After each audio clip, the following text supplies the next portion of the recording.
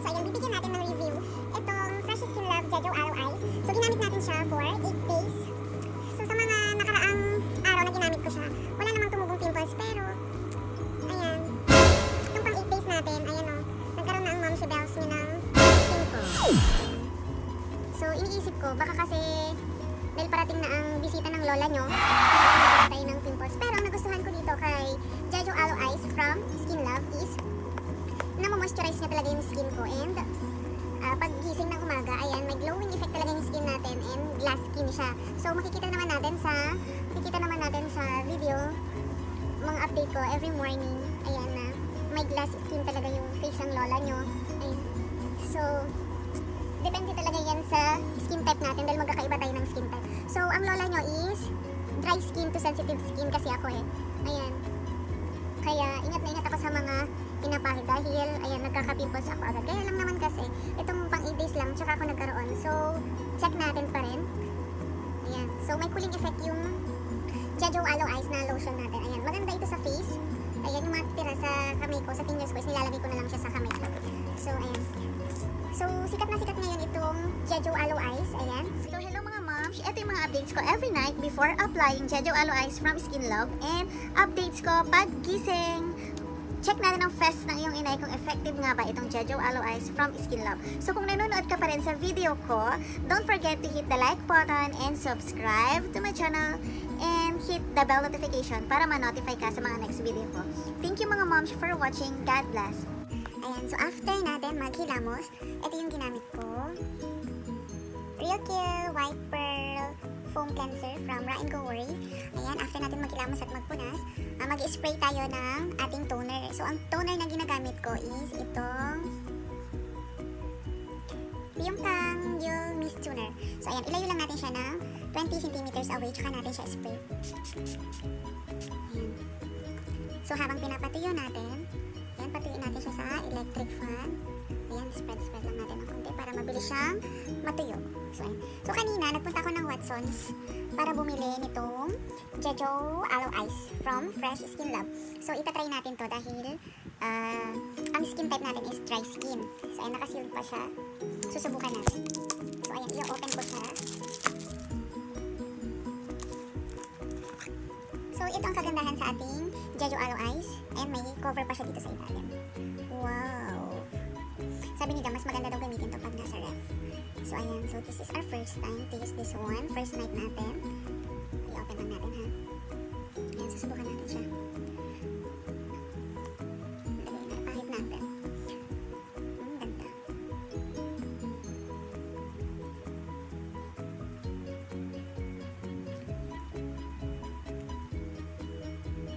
Susubukan natin siya. Mayroon tayong mga dark spots pa dyan. Ayan. Tukat pa tayong konti para sa loob.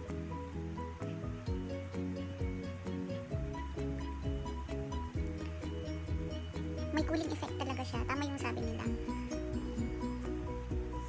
Itong Jeju Aloe Ice, itong aloe vera na to, maganda sa mga dry skin kasi namomoisturize yung skin natin and na-hydrate talaga niya. So, lagyan natin. Para pantay. So, ayan. For sure, mas kakapal yung kilay natin. Ito, pati yung bigote natin dyan. Dahil, ayan, nakakakapal tong aloe vera na to. So, ayan, susubukan natin siya for 7 days and titignan natin yung effect niya sa skin ko. Ayan. So, bago tayo matulog, ayan, feeling ko hindi na siya siguro matutuyo ng ganon katuyo.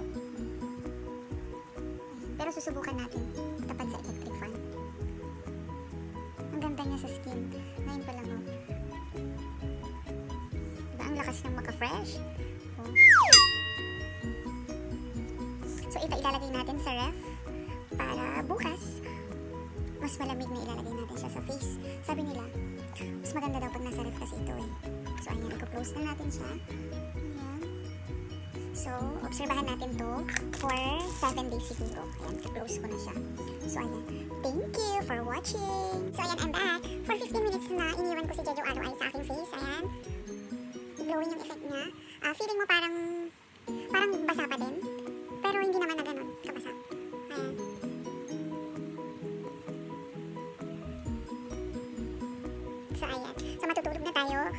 check natin kung ganito pa rin ba yung feeling. Yung parang basa pa rin siya kahit pag hinawakan mo, hindi naman na. Ayun.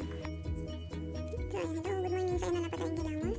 May kinang effect pa rin siya sa face natin. So, ayun, glowing pa rin po. So, observe natin for 7 days. So, ayan, hello again. Good morning. So, parang second day natin today. Ayan, after natin ulit mag-wash, mag-toner tayo ulit gamit itong Pinka Duo Mist Toner. Again, 20 centimeters away from your face, tapos spray mo siya. So, ayan. Patiin lang natin siya. Spread natin. After matiin ang ating toner, maglalagay tayo ulit nitong Jeju Aloe Ice Fresh SkinLab.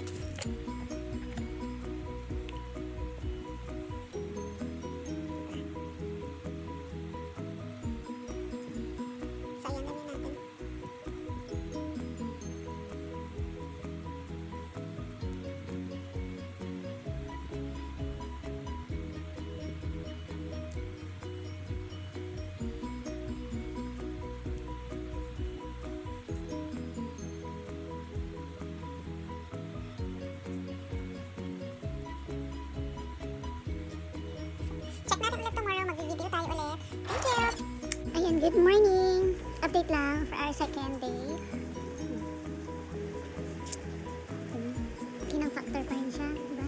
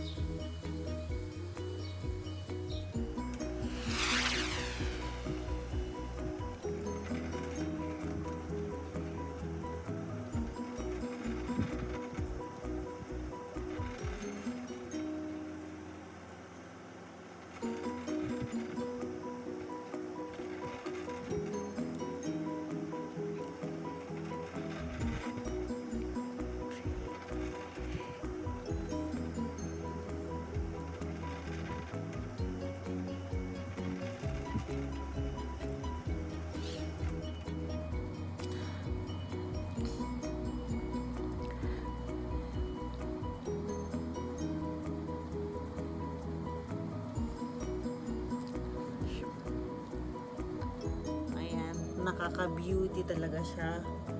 So, ayan.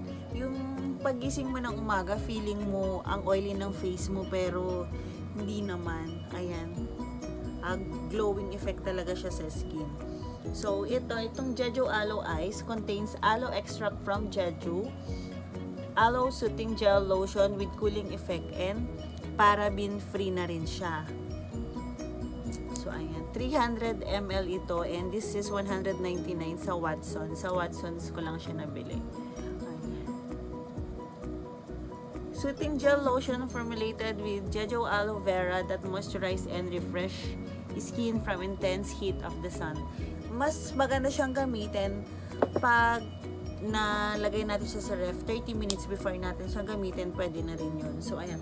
Yun lamang nagustuhan ko sa Jeju Aloe Ice. Ayan. Honestly, feel lang, ayan, nagkaroon tayo ng pimples, pero pang 8 days na rin tong mga to. Pero, sa gaya kong dry skin, maganda siya kasi namomoisturize niya talaga yung skin natin. And, ayan, makikita natin na na-minimize yung ibang pores ng lola nyo, and naglighten din ng konti yung mga pimple marks na nandito sa face. So, ayan.